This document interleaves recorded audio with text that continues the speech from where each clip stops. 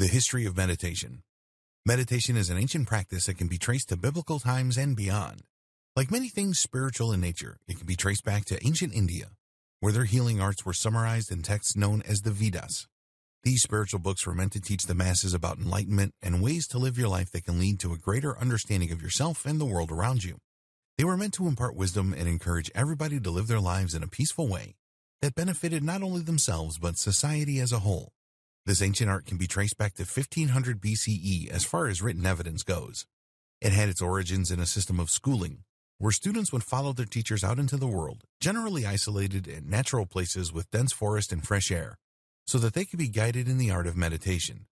It was a very important spiritual practice then and still, and is linked to Buddhist teachings.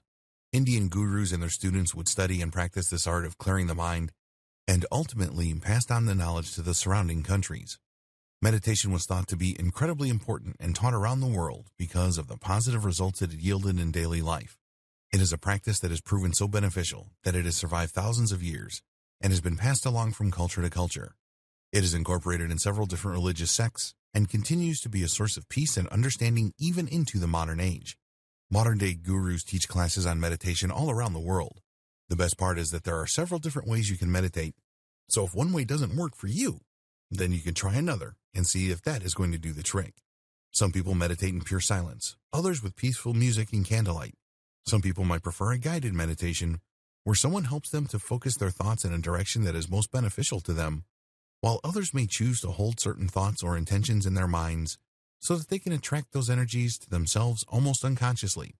However you choose to use meditation, the implication is clear that it is a practice that works, and it has for a very long time. This art is thousands of years old, and when utilized properly, can really change the way you view yourself in the situations in your life. There is a reason it has survived this long, and that reason is that it is incredibly effective. If it wasn't, it would have died out by now. Are you ready to learn the basics of meditation? This guide will show you how.